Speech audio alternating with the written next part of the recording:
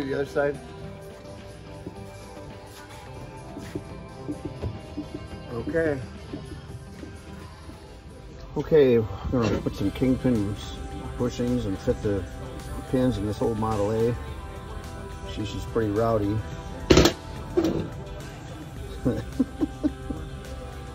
I expect for 90 years old. We'll dry these out, clean them up, press the new bushings in, and we'll fit them. All right, we got the bushings drove in. I tapped the grease fittings to 1/8 inch MPT. One of those press style grease fittings like they used to have years ago.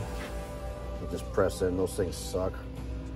So we got screw and grease fittings, and we've got a reamer for this, of course, in stock. Most Ford Kingpins are 13/16, so this reamer is 8/13.5, and you can see it's just set up for Kingpins, so you can bore both at the same time. So I'm gonna ream this out and we'll test fit her.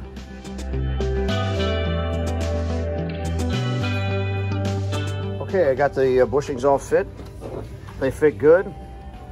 Just put them in the jet wash again, wash all the stuff off. I'll throw a coat of black paint on here so they don't rust. And they'll be ready to put on the car. Okay, they're all done. They come out really, really nice. Perfect fit. So that's awesome. The old reamer from 50, 60 years ago still works good, Craftsman. But we saved her.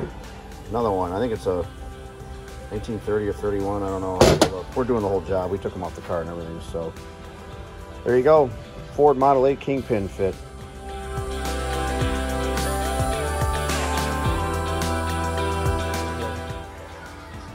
Nice.